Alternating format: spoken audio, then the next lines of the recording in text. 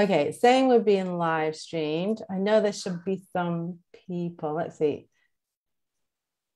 At the same time as saying we're live, it's also saying it's setting us up. So I think we are. But we'll check in and see. Lovelies, if you can see and hear us, let us know. Let me see. I'm going to put us into gallery view. I don't know if that makes a difference. Let me just refresh the Facebook page and see.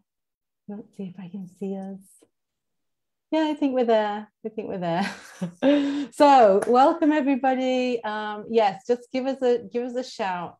Yes, and there we are, both of us. And we've got some viewers already, which is exciting. So just drop a little note in the comments to let us know that you can hear us okay and that everything is working. Yes, Laurie says we are live. Amazing. Okay, so lovelies. Many of you may already know Lauren because I talk about her all the time. I'm always raving about her. She's the genius copywriter behind my own sales page, not the rest of my site, so don't blame her for that. But my coaching page, which I love, was written by Lauren. She's the number one copywriter I would recommend to anybody, in particular my people, service-based business owners who want to do copywriting in a more ethical way. So hey Lauren, thank you for being here. Thank you so much. And that was a beautiful introduction. I appreciate it.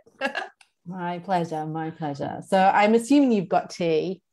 Do you have tea? Oh, yes. Okay. For those that don't know, Lauren and I are both big tea drinkers, although I think you're a bit more of a connoisseur. I just stick to my chai. Oh, chai is good. So lovely. So what I wanted to just give some context to you. So what we're going to talk about today is basically, Lauren's an expert in ethical copywriting. And, we are both on the same page when it comes to not writing copy that manipulates, that creates anxiety, all of the stuff that we're so used to seeing online. So you're going to talk to us a little bit today about that. I also just wanted to let people know that Lauren is in the midst of enrolling for her Truer Words Mastermind, which is an incredible offering. But we're not going to do any sales stuff today because this is about just showing up and being of service and supporting the people in the collective with some top tips to write copy without sounding salesy. But I will be dropping that into the comments. So if anybody wants to just take a look or is interested, Lauren is actually offering us a significant discount to members of my audience particularly. So we will say a little bit about that at the end, just how to make use of that discount if you want to. But other than that, this is going to be, we're thinking around 30 minutes of pure Lauren gold, basically. not to put any pressure on you whatsoever, but there you go.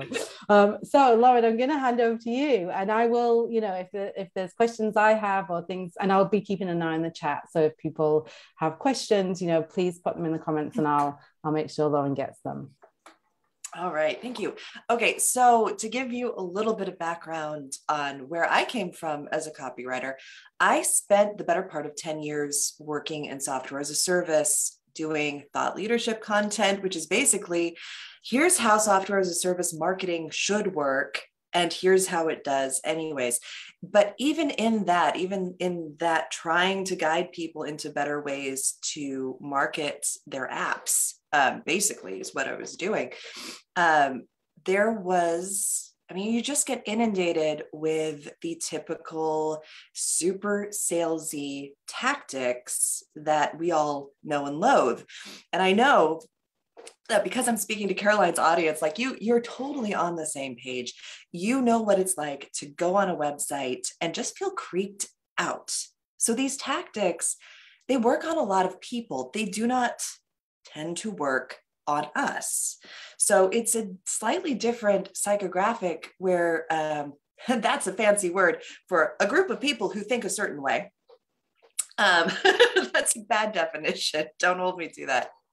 But we can sniff out something that is intended to manipulate us, something that's intended to freak us out. Most of the time, we're pretty good at it. If it sounds like a used car salesman, our ears have been trained to pick that up. So how do we do this thing, this marketing thing, without triggering that, oh, you sound like a used car salesman. You sound like a drug company commercial if you're in the US. Some companies don't have that issue. We do. But it's that really sort of salesy stuff. So there are a few things that, because I'm sort of preaching to Caroline's choir, these are probably things that but I'm just going to go over them really quickly because it really sets up what the regular way of copywriting and marketing is versus this ethical copywriting that we're really just trying to bring into being. Right now is a wonderful time because we're trying to birth this new way of doing things. And there are a few of us out there, and we are trying to raise our voices as loud as we can that there is another way. So normal copywriting is trying to pull out tricks to create anxiety, to create fear of missing out is a big one. And that's, it's things on the page like the countdown timer is an obvious one. A less obvious one is a pop-up that gives you an offer. And if you say no, it's like, oh, you don't really care about your business. So that's something copywriters learn to do, is to shame you into doing the thing that they want you to do. And that's really what sets up regular copywriting from ethical copywriting. Regular copywriting is really words on the page that try to create an action. Like they are trying to control the person on the other side and make them do something that you want them to do, usually buy. So the ethical copywriting is not trying to sell so much as trying to create a connection. And this is so much more sustainable because when you have a real connection, like a real connection with your audience, and you give them every good reason to know, like, and trust you, they're going to hang with you forever. They're going to refer their friends because you've built this foundation based on something real and based on something that is wholly positive. So I would argue that ethical copywriting works better in the long term. Sure, the other way will get you short-term sales, but it's not going to be great for your business as you move forward. So there are a few things you can do. First is actively seek out those things that give you the creeps in pages that you find, in ads that you read, and do the opposite. That's actually what I do. If something hits me as, oh gosh, no, I make a note of it. And I think, how can I play with that? Because people are expecting that way of selling. What if I do the total opposite? So one of those things is, this kind of leads into the next point of slowing down the sale instead of speeding it up. So there are places on your page where you can actually, one of my clients does this. I don't know if I can share screen with a live, but I'll tell you what's on there.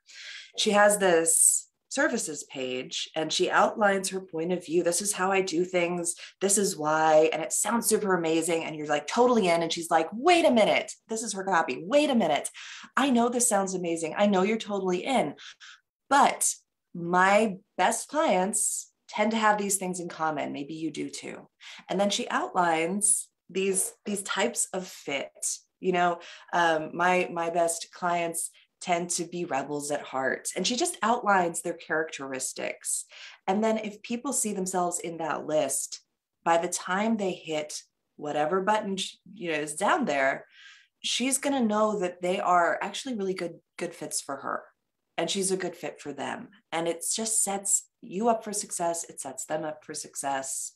And that's what we can do when we slow things down instead of trying to trigger that primal part of the brain with fear of missing out, with countdown timers, with, oh my gosh, I better do this now. You'll get a lot of wrong fit clients, which is the kind of client that will drive you absolutely crazy and make you question your life choices. You don't want to speed up the sale. It doesn't work for anybody. It might give you some short-term cash, but you might have to refund half of it. It's not a good plan.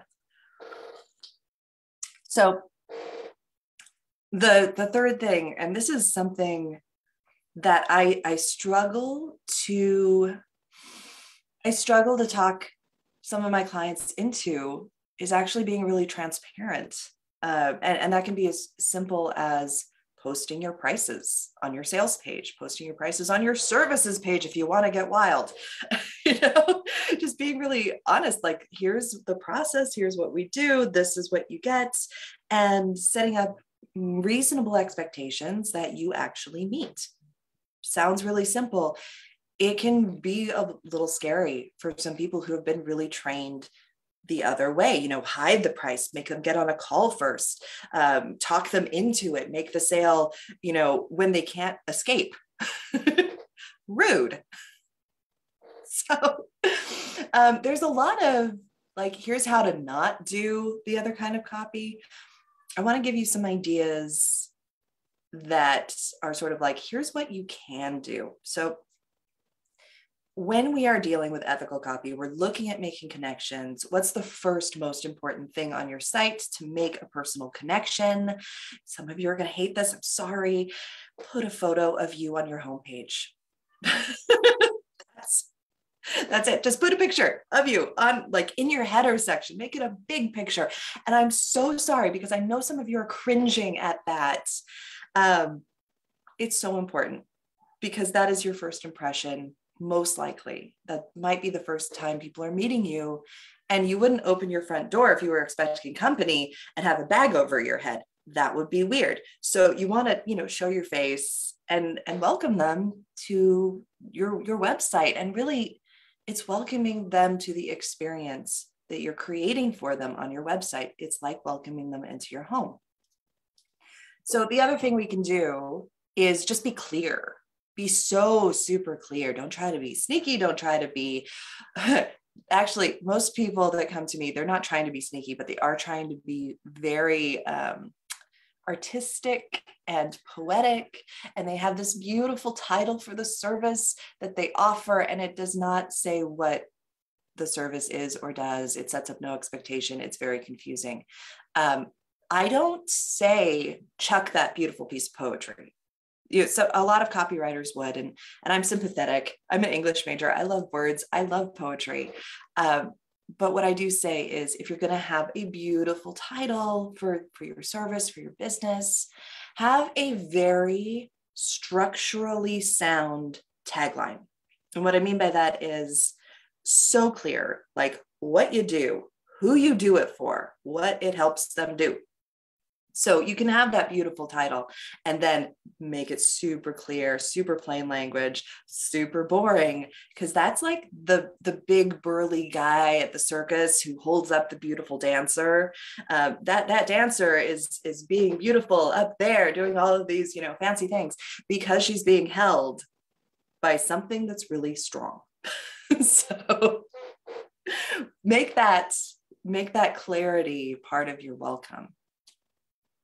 So once we get into the pages, especially sales pages, there are a lot of formulas that I see repeated over and over. It happened twice yesterday. I was working on 2 separate clients' drafts, and darned if they didn't both have these set up. And I think it's so common because it comes from a lot of other templates that you'll find for copywriting. And it's this, you'll recognize it immediately. It's on so many commercials. Do you feel tired? Are you struggling to get out of bed in the morning? It's that starting with a bunch of questions. So the idea behind starting with questions is to get them to relate to the pain point that you're trying to bring up, right? But because the question trope has been overused, it strikes our ears as super salesy right away. Like, it's not inherently bad. It's not inherently wrong. It just has been used by so many marketers that it's gotten a bit dirty. It's gotten a bit used, a bit frayed around the edges. And such a simple change. You want to create that empathy. You want to tell them, I understand where you are. they're not going to trust you if you're like, if you're not meeting them where they are, and where they are is, I have a problem, I'm looking for a solution. So you're like, okay, yeah, I hear that. You are feeling tired. I know it's hard to get up out of bed. You turn them into statements. And that's really powerful. It's a tiny thing. It's really powerful. So empathy is important.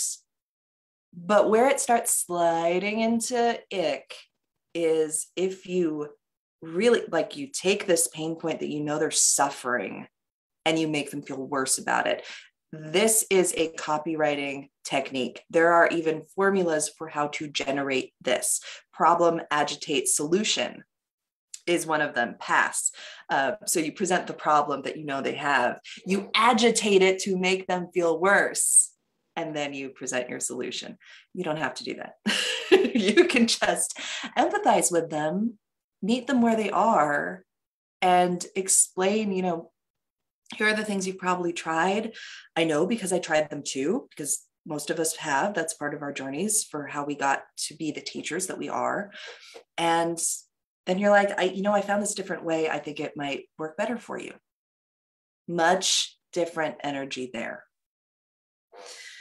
So, I could go on, and I probably will, but I want to also open this up to questions, things that you've seen that have felt icky, maybe header copy that you're not sure about. So really ask me anything, but I'll keep chatting with ways. Yeah. Sorry. I have a question that I'm just curious what you think of it, because it's something that I've used on a couple of my sales pages, and I actually quite like it. And I don't know where I got it from, but I wondered, in terms of that piece around, doing something differently to the pain points. And I think I've heard you talk before about punching the bruise, which is just another way to say agitate, which is awful. And I like to talk about my vision for you, like in some of my sales pages. So I really like to tap into what, I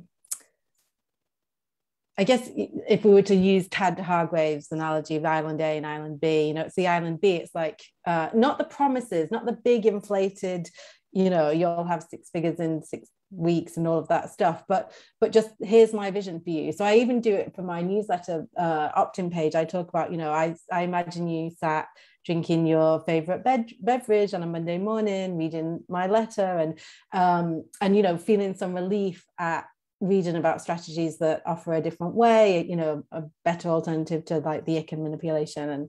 And so I just was curious what your thoughts were on that, because on that how you present, it's the benefits also, isn't it? But yeah, if you could speak to that a little bit more about how we avoid, because we have to talk about the struggle. That's for real, because if people don't relate to, if you've got to be able to speak to the problem that the person is dealing, because all businesses should be solving a problem. And so, yeah, I always think you can either shame or fear people into buying the product, or you can inspire them. You can lift them up and give them this sense of, feeling like there's hope. Yes. Either way, you have to meet them where they are. Yeah. It's kind of like if you're sitting down with a friend over coffee, you're meeting them at the coffee place, and they come in with this energy of, it's a great day, isn't it beautiful? So good to see you. You're going to meet them with that energy. But if they come in and they're like, oh my gosh, I just had the worst morning. I almost got into an accident on the way, and my dog was barfing in the back, and can I just go clean that? You are going to meet them with such a different energy. So that's what we do on that page. But to speak to that vision part, that is a beautiful way to flip this other thing that I see. So one of the icky salesy things is starting with a question. Usually that set of question statements, that is followed by the second most annoying phrase in marketing: imagine if. Right? Yeah, so your version is is like the light side to this dark side. So the dark side of Imagine If is really trying to speak to those benefits. It's trying to speak to, here's the things that I want to move you towards, but you're asking them to do the brain work of imagine if in a year from now, you could walk into a room super confident and ask for that promotion and get it. You know, I work with a lot of coaches who are specializing in leadership. And that's typically what they're trying to do. And they're trying to paint this picture. Imagine if is overused. My vision for you is not. And that's actually filling in and not asking them to do the work, which I like. It's sort of like, let me show you the window into my mind of what I can see for you that's possible. And that's a much different energy. So no, I love that. Oh, good. Because you want to speak to the benefits, you want to speak to those ideal outcomes. You just don't want to do it the way that marketers have been doing it for the last 30 years. Yeah. And also not promising, you know, what a big thing that I, you know, work hard. Well, it's not hard to do because I've been doing it for years now, but just not making promises. But again, we're taught to promise. I mean, I remember working with a client who was like, I don't know. She was so shocked by my permission slip to not use promises that it was so alien to her. She was like, but the coach I had before said I had to promise things. And it's like, no, you really don't have to promise anything. I promise you. Now, but before we go on, there are questions in the chat. So I want to read these out. So Petra says, can you say something about length of page? There is such a trend to make it really lengthy and have people scroll and scroll. Personally, I hate it. I like what you did with a short summary at the top. Anything else on length that you would advocate? Yes, length is a really interesting thing, especially for sales pages. And those are probably the really, the long form sales pages where you're scrolling and scrolling and scrolling. There's also been a trend towards doing that on other pages, especially the homepage or maybe a one-page website. And those are sort of different animals. So I'll speak to the sales page because there is actually a logic to that. Now, whether you buy into the logic or not, that is a wonderful thing to question, and we should. But here's how it's supposed to work. So you have the length of your page on a sales page is in direct proportion to the level of risk you're asking people to take on.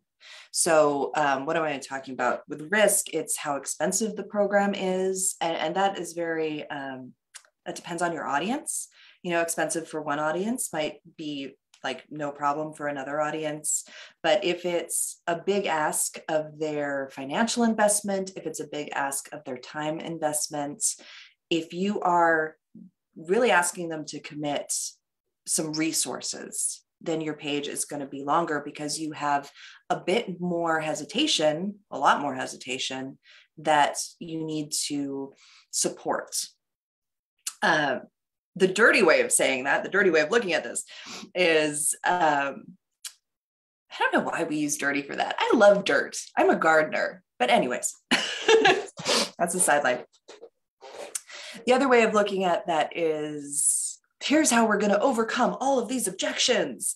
No, we're not doing that. We're actually making sure on this page that it's a good fit for them, that they feel confident and supported in making a decision with their, rational brain, not their fear-based primal brain. So that's what we're doing with a longer sales page. It mimics the conversation that you might have with somebody if you were to sit down across from them and you were talking about, what's going on in your business. Oh, you've got that problem. Oh, I figured out this thing that might be really helpful to you. And then it mimics the conversation of them asking questions and you answering those questions. Ideally, that's how a sales page works. Now, the way it's used, where it is endless scrolling, it feels like they are trying to beat you into agreeing. They just keep throwing things at you. And it's repetitive and it doesn't need to be. I think to coin a phrase from my high school English teacher about how long should an essay be, as long as it needs to be to make your point. None of us liked that answer. It was so vague, but it's also very true. So depending on the level of commitment you're asking, the amount of resources that you're asking them to give you, that's kind of how we determine how long it needs to be. I love having a sort of summary.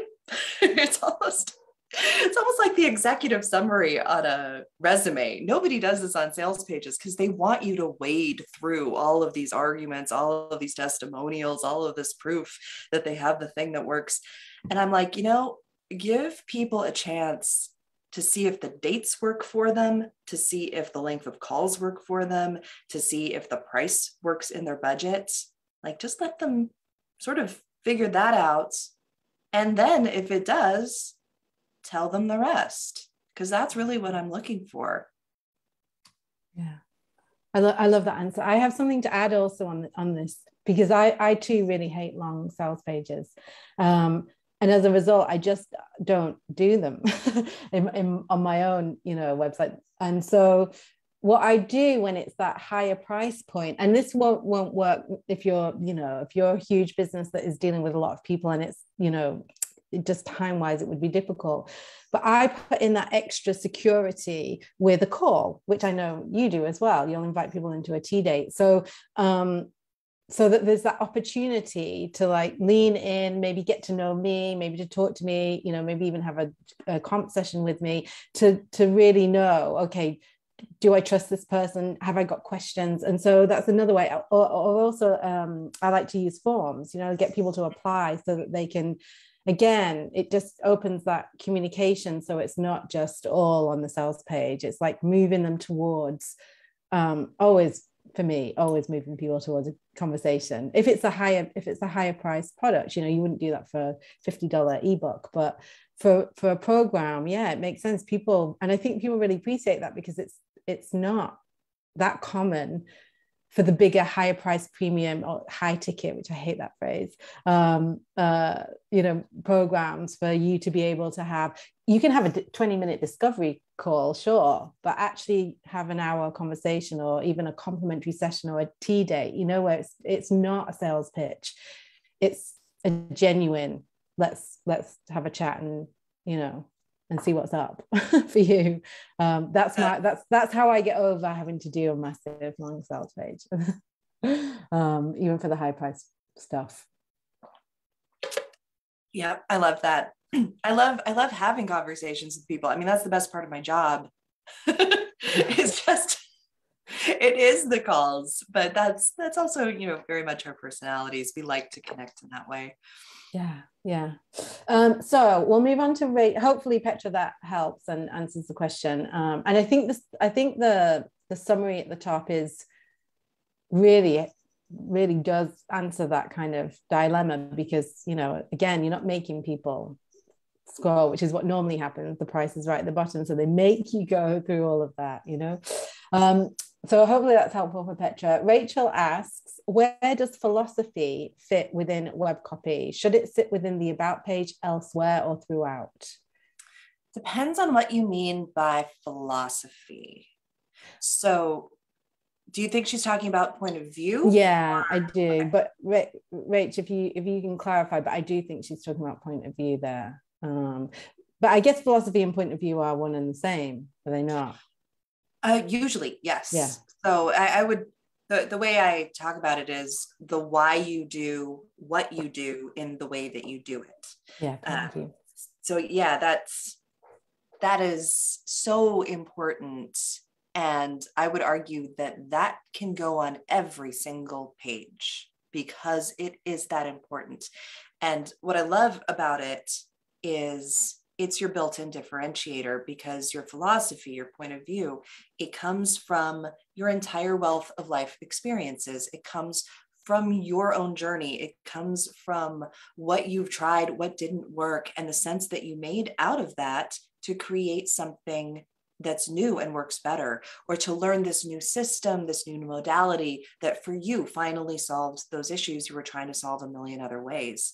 So that mimics your client's journey, because they're also searching for the thing that you've actually found. So yeah, your point of view, your philosophy, everywhere. I mean, and even just to speak to this, because I think it's something that people worry about, is being repetitive, you know. So if you're like saying similar things on the homepage, the sales page, the about page, which is actually how it ends up being, because, you know, could you speak to that? Like what what do you say to people who worry about being repetitive with their point of view? Yes. Okay. So hard truth. You are the only one besides your mother who's going to read every page of your website. So if it is important, you want it on every page. You don't copy paste. It's not like word for word, but your philosophy informs everything that you do. You know, who you are is consistent. What you believe is consistent. So you want to present those in slightly different ways across the pages. And it's the same for your central message. Like, there are key pieces that you just want to make sure people see. So you put them a few different ways in a few different places. And it does, to you, it feels repetitive. To the other person who clicks on 2 pages of your website, it just feels consistent. Yeah, I like that.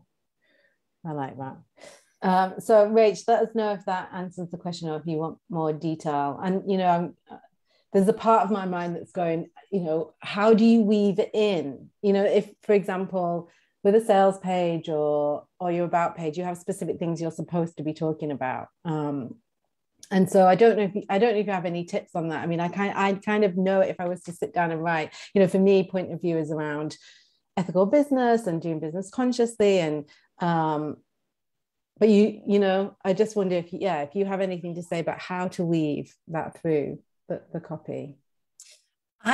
I like to take it section by section, and I've actually diagrammed so many sales pages, and you'll find that when you start seeing what each section does, what it talks about, what it's doing functionally, you realize that every sales page has the same pieces.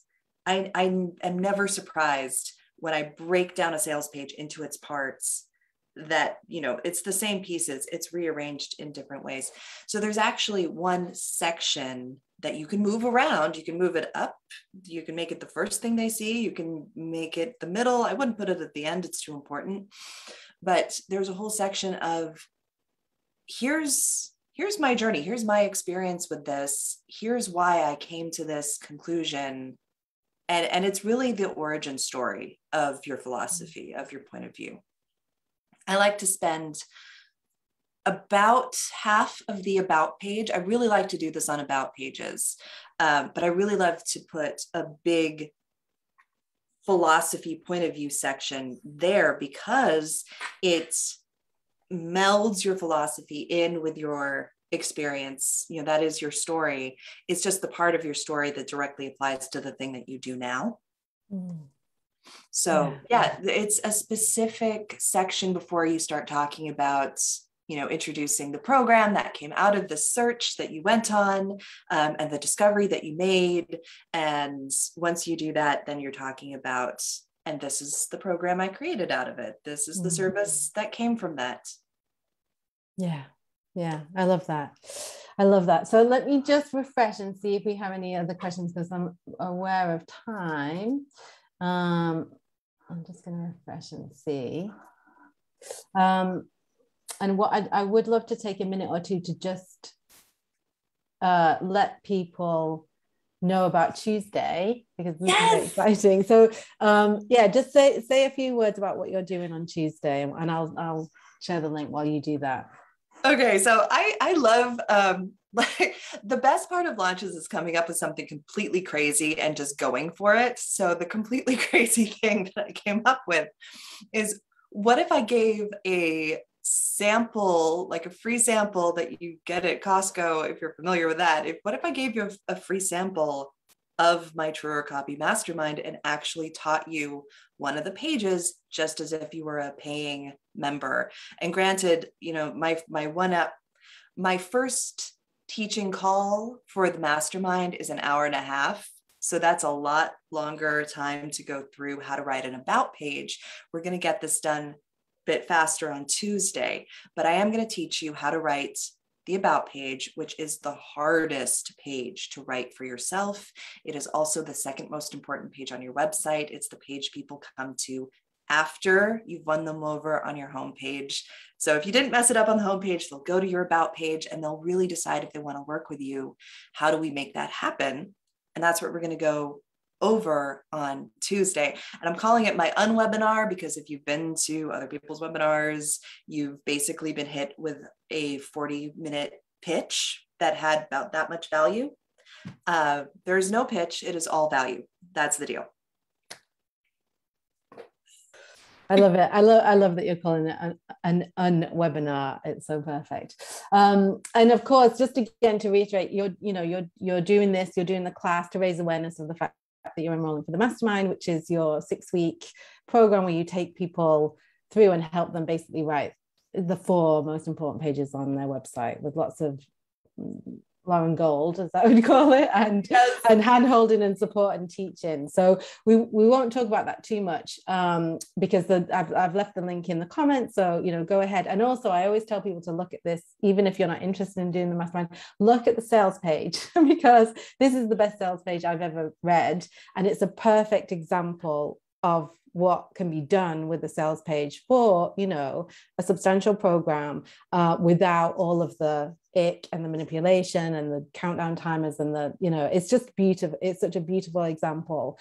So yeah, I just want to let people know. And on Monday in my newsletter, I am going to be sharing some more resources from Lauren on how to write web copy because we're all about generosity and being of service. And the final thing to say really is that you're kindly offering a $200 discount to members of my audience, which is not something you'll see on the website. So instead of the $1,000, it's going to be $800. To get that price, all you have to do is email Lauren and say, hey, I found you through Caroline, and she will honor that price. Yes. So, and I'll obviously be putting details of that in my newsletter on Monday. And I think, unless we've got any final bursting questions from people, I think that is probably a wrap, unless you have any parting words of wisdom for us, Lauren, on writing copy. Oh, play with it. I mean, copy is something we dread doing, and it's like the not fun thing.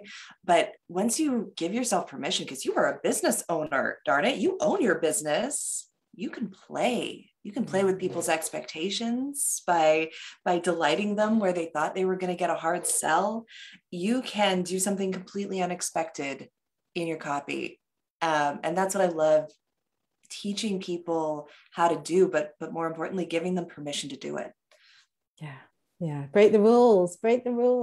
All the rules. Yeah, I agree. I think it's my favorite thing about doing the work I now do, which is, conscious business, doing things differently. It's like, I live to break the rules and help my clients do it. And it's so surprising to people. And it's so, in my experience of doing business in this way, the feedback I get from people, because it's just, it just makes them feel so differently to the usual way they're sold to, that, even when people don't buy, it creates a connection. They may not sign up there and then to that, but they may do something later on, or they will, rave about me to somebody. And it's just a much nicer way to be in the world. So I'm so happy you exist, Lauren, because I just am. And I think that what you do is wonderful. So thank you for taking the time to come and share your tips with us. Thank you for inviting me. Yeah. This has been so fun. We have a last minute question coming in if you've got time, Lauren. Petra says, is there something you learned through getting it wrong? Quite a big question. I don't know if anything comes to mind. That's a really good question. I mean, yeah. On my first, when I switched from software as a service, to working with coaches. I had to completely rebrand. I had to get a new website, come up with a new name. And on that first incarnation of my website, I had just come from, sort of the salesiest, the leading edge of salesiness of software as a service, where they really teach you all the tricks of how to create this perfect trap, really, to catch the fish that you want and make them take the bait. And so I was very much still in that mindset, even though I hated it. And what I did was I went out and I gave this a lot of thought. I created Pinterest boards of what does the perfect copywriter for coaches look like? And I went out and I bought Holy Wardrobe, and I had a Pinterest board full of pictures where you're sitting next to your perfectly good couch. You've got bare feet and a laptop. Like, that's how you work? No. And I went to a place that I do not actually live, and I wore things that I do not actually wear, and we did a beautiful photo shoot. And yeah, it was not me, because I was kind of afraid that who I was wouldn't be copywriter for coaches enough. It wouldn't be coachy enough. Because I'm weird, I'm quirky, I'm eccentric, I've got, a million different interests. I'm a bit chickens. Yeah, I've got 6 chickens. Sometimes I go to a camel handling clinic once a year, and I learn how to work with that. Weird things that I didn't think anybody would be able to relate to. And I did not put them on my website. And that was a big mistake, because as soon as I was just like, to hell with this, I'm going to be myself, that's when my business really blossomed. That's when it happened. So be yourself, even if you think you are too much or not enough or too weird or too normal, like whatever it is, be yourself. And that's what people love. Yeah. I love it. What a nice piece of advice to end on. Okay, lovely. Thank you again. And yeah, good luck with the launch, and hopefully some of my people will attend your unwebinar class and get great stuff from it. I was gonna sign up for it. I thought, I want to be there. I need to work on my about page, but it's at the same time as my CVM mastermind. So that's important. Otherwise I would be there. All right, my dear, you take care, and thank you everyone that took the time to listen and come along and ask questions. It's been lovely. Thank you. Okay, thanks.